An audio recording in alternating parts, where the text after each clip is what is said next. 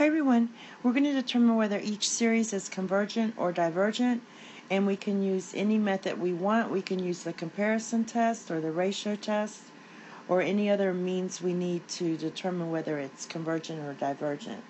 So for the first one we have let's see, let's look and see if we can find an R. And what we can do is take our one term here and divide it by the previous term. So I'm going to divide this out, which is the same as negative 3/8 times 2 over 1, which is negative 6 over 8, which equals negative 2/3, or 3/4, sorry. Since the absolute value of negative 3/4 is less than 1, this is convergent. So I just took the next term divided by the nth term. You could have also checked this one and taken this term and divided by that.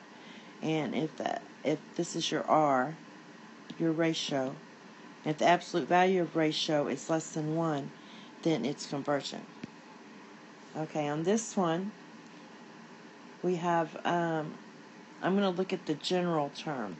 The general term here is, or I just write down the nth term, would be 2n plus 1 over 2n minus 1.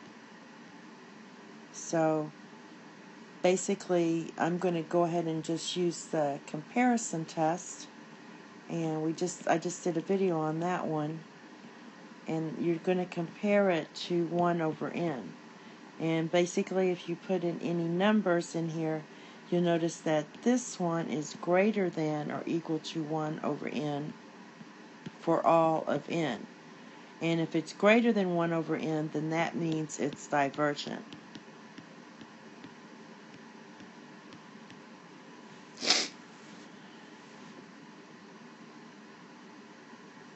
Okay, the next one we have is this one.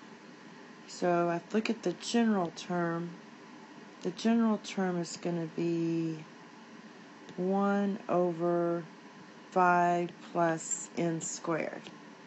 This would be a sub 1, a sub 2, and a sub 3, and the 3's match here. 2's match. So that's how I got that formula.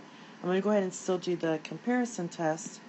1 over 5 plus n squared, and compare it to 1 over n.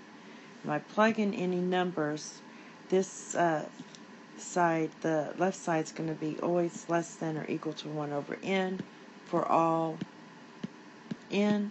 Therefore, the series is divergent. Okay, I'm going to do this one. The general term is 1 over square root of n. So I'm going to go ahead and do the comparison test and compare when I put numbers in. So let's try 4. If I put in 4, well, if I put in 1, it equals each other. So we got to go bigger. Let's put in 4. If I put in 4, I get 1 over square root of 4 is 2, and this would be 1 over 4. Well, 1/2 is bigger than 1/4. So, and if we put the 1 here, that would be 1. So my left side is greater than my 1 over n, and that's for all my n. Therefore, the series is divergent.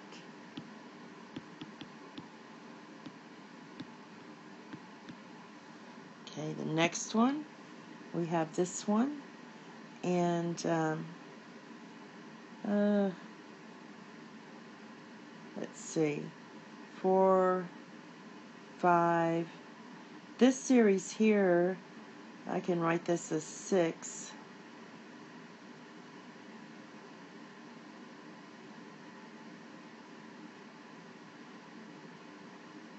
And if we keep adding 3, basically this series here, did I write it down right? Let's see. Yeah, this series here is not even geometric. It's arithmetic. So this series is arithmetic because it has a common difference. therefore it's divergent. That was easy.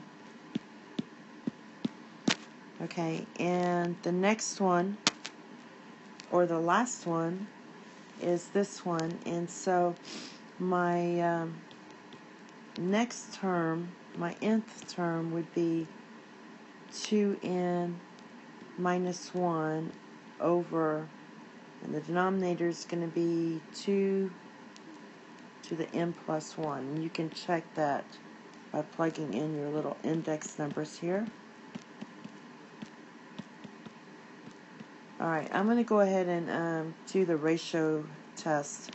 So my next term would be 2n plus 1 over, because I'm just plugging in n plus 1, over 2 to the little n plus 2. And when you remember you do the ratio test, you're dividing your next term over your current term. So r equals 2n plus 1 over 2 to the n plus 2 over 2n minus 1 over 2 to the little n plus 1. And I'm going to go ahead and take care of these. I'm going to take care of these and rewrite it. And I didn't even do the limit, so let me do the limit. The limit as n approaches infinity, this is going to be 2n plus 1 over 2, we have 2 extra 2's, 2 times 2 times 2 to the n over 2n minus 1 over, we have an extra 1 there, so it's going to be 2 times 2 to the n. Now I'm going to flip this around and multiply. So I'm multiplying these two together, and I'm multiplying those together. So we have the limit as n approaches infinity over 2n plus 1 times 2 to the n over 2 times 2 times 2 to the n times 2n minus 1. And what happens is, let's see what cancels. These two cancel. This cancels. And so what we have is 2n plus 1. Let me write the limit.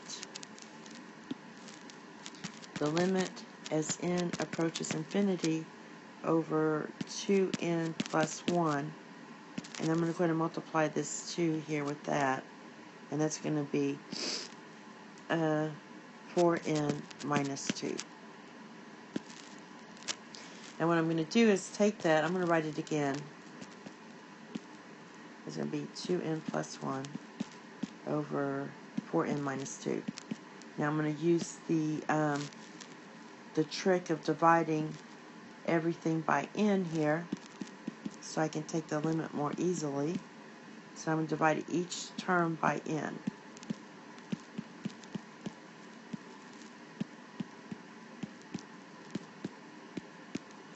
And that's going to yield the limit as n approaches infinity over 2 plus 1 over n over 4 minus 2 over n.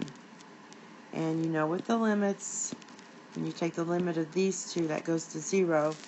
So we're going to get 2 over 4, which equals 1 over half. So since absolute value of 1 over half is less than 1, this series is convergent. And that's all. Thank you and have a nice day. Bye-bye.